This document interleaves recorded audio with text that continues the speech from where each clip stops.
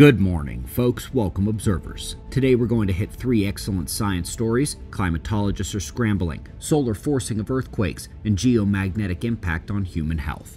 But we're starting, as always, with the last 24 hours on our star. Things were moderately active, more so than what one might guess given that there aren't any eruptions heading our way. Solar flaring has been on the rise due to a surge in the sunspot situation. Several plasma filaments have begun to look unstable and enter eruptive watch today.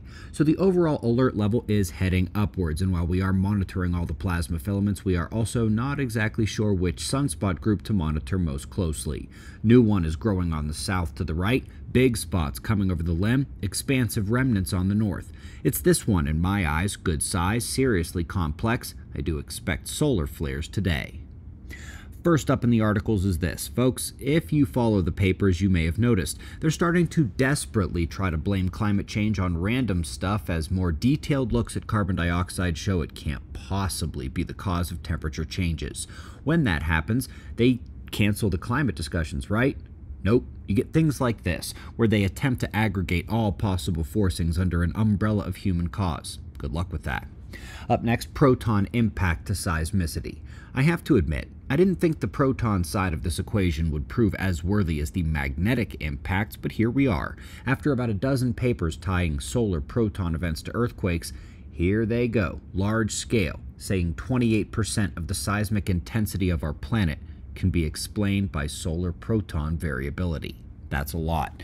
And last but not least, folks, they studied viral loads and immune response in people at the Vostok Station in Antarctica and found that during periods of amplified solar storms and geomagnetic activity, their viral counts went off the charts, through the roof. The thought process so far is that it's an impact to their immune systems, but even that doesn't exactly explain the extreme proliferation. But either way it mechanistically unfolds, it is directly tied to the sun's pounding of Earth's magnetic field, which is growing stronger by the day, which is of course because the magnetic field of Earth is weakening in the ongoing pole shift. The sponsor for our documentary, coming out later this year, on the pole shift and Earth disaster cycle is Goldco, goldobservers.com. The film will be the best way to explain this event to anyone, and Goldco is a company of observers, among you, one of you, and they made goldobservers.com to help the observers here easily and quickly get caught up with the rare metals prepping. Whether you prefer gold or silver like me, goldobservers.com is the place to start. We greatly appreciate your support. We'll do this all again tomorrow, right here, but right now it's 5 a.m. in the new Valley of the Sun. Eyes open, no fear. Be safe, everyone.